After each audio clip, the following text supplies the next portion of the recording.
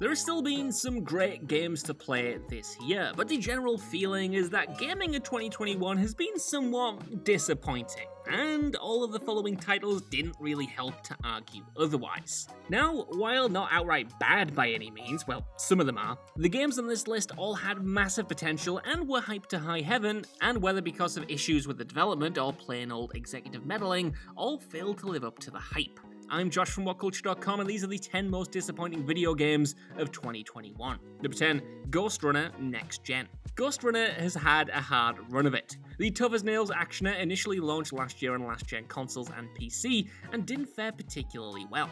While critics agreed that its demanding first-person combat and pristine ray-traced visuals clicked on PC, the PS4 and Xbox One ports were a technical nightmare, full of bugs and lacking the graphical flair of the well-received version.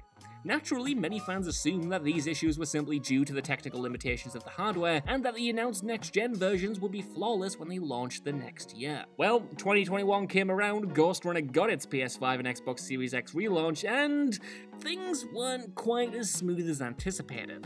Though an improvement on the previous releases, players still reported plenty of bugs and glitches that marred the experience.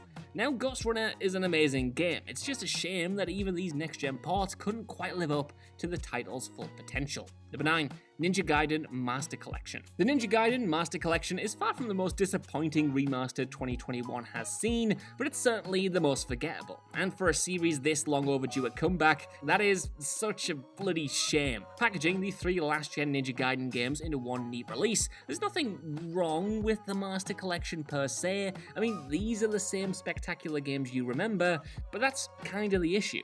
Overpriced ports in a world full of brilliant remakes like Resident Evil 2 and Crash Insane Trilogy just don't cut it anymore. At this price, the selling point needs to be more than mere accessibility, especially when all 3 of these excellent hack and slashes are available on Xbox backwards compatibility anyway, and at the time of recording anyway, you can't buy them separately. Now, the collection didn't have to feature full-on remakes, nobody's asking for that amount of work, but some substantial tweaking would have been welcome and could have introduced the series to a whole new audience. Number 8, Biomutant.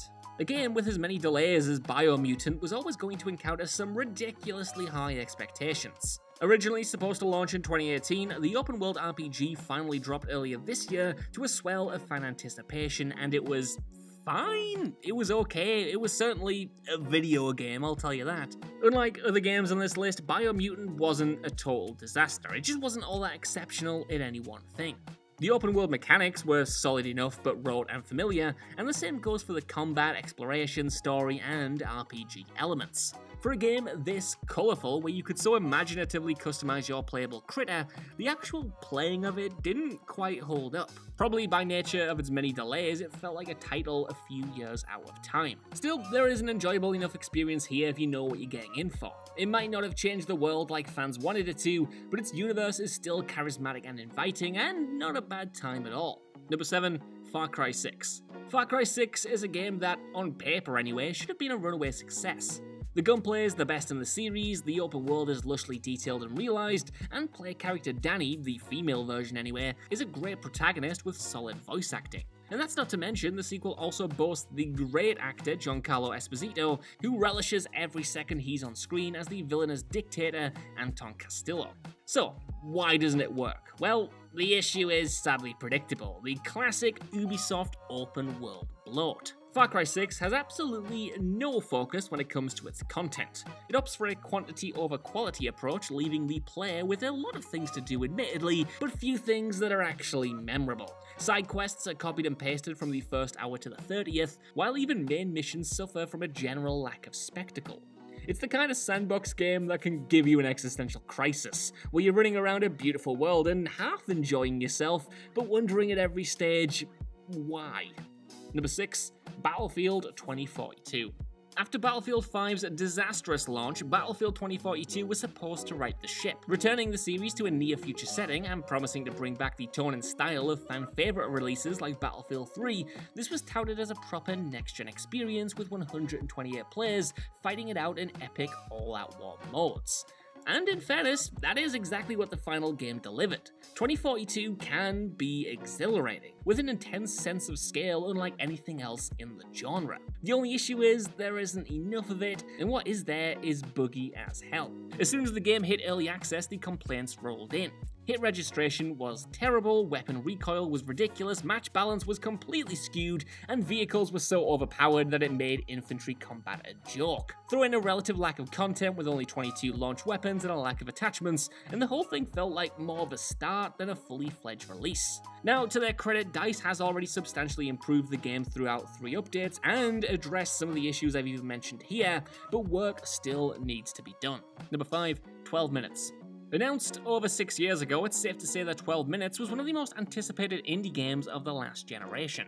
A top-down time loop story where players had to replay a period of time between 10 and 15 minutes, I can't really remember exactly, before a cop breaks down their apartment door and kills them. There was a huge amount of intrigue going into this mysterious title.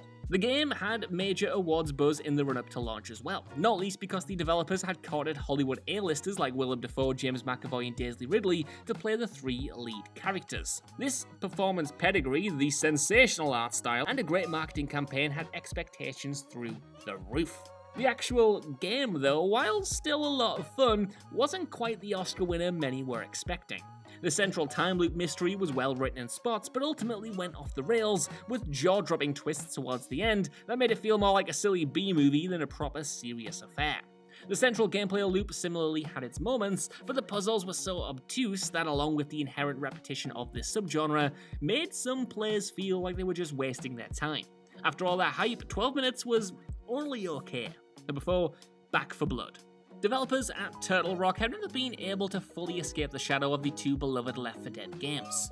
Their first effort after working on that franchise, Evolve, was one of the biggest disappointments of its year. So, with their latest games, the devs seemingly just shrugged and said, fine, whatever I said, whatever I didn't mean it. I'll make you Back 4 Blood. As such, this game sees the studio return to 4-player zombie-killing mayhem as teams are tasked with gunning their way through undead hordes, special infected, and bosses. It looked like the spiritual successor everyone had been asking for, full of weapons, levels, and surprises to keep players engaged for years. The issue with the final release, though, is kind of hard to put a finger on. The elements for success are all there, but something about the gameplay just didn't quite click. It was too slow, not all that visceral, and the balance and flow of levels made for frustrating difficulty spikes. And then there was the card system, a bonkers approach to customization and leveling that made players pick specific buffs through an obtuse system every single match. It didn't work and just left fans scratching their heads. Number 3, Destruction All-Stars. It's been a while since Sony missed with a big console exclusive. The likes of The Last of Us Part 2 and Ghost of Tsushima ended the PS4 generation in style, while early PS5 titles like Demon's Souls and Spider-Man Miles Morales managed to completely avoid the launch title curse. Sadly, Destruction All-Stars wasn't so lucky. Initially set to drop alongside Sony's new machine, a last-minute delay pushed the multiplayer title to February 2021, where it launched as part of that month's PS Plus lineup. Even being part of that service didn't help it avoid a critical drubbing though, as it dropped to tepid reviews and a player base that quickly evaporated. Specializing in a brand of OTT colourful vehicular combat, Destruction All-Stars felt like a shell of a game, lacking the volume of content needed to make a live service title like this survive beyond the opening weekend. Had Sony originally stuck to its guns and sold this thing for $70, the response would have been much harsher though. Number 2, Dungeons & Dragons Dark Alliance. Baldur's Gate Dark Alliance is one of the most beloved RPGs ever released on the PS2. It's the kind of title that, even if you haven't played it, is spoken about with hushed reverence over how much it meant to a specific bracket of video game fans. Dungeons & Dragons Dark Alliance, though, is, well, it's not a video game like that.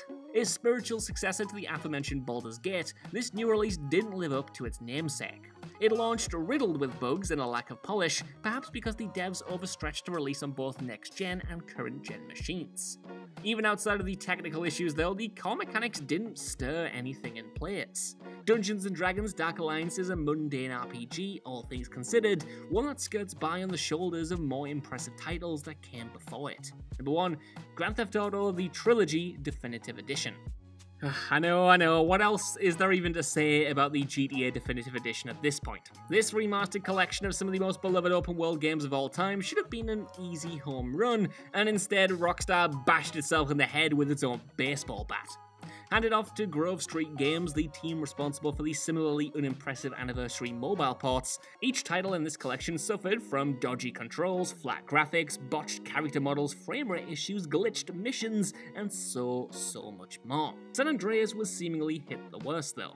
There, even player character CJ looks a bit weird, not to mention the supporting cast. Lacking other glaring omissions like the lack of a complete soundtrack when compared to the originals, and the Definitive Edition label kind of feels like a joke. So that's our list. Want to know what you guys think down in the comments below. Were these as disappointing to you as they were to me? And is there anything else you would have swapped in here? Let us know while you're down there as well. Could you please give us a like, share, subscribe, and head over to WhatCulture.com for more lists and news like this every single day. Even if you don't though, I've been Josh. Thanks so much for watching, and I'll see you soon.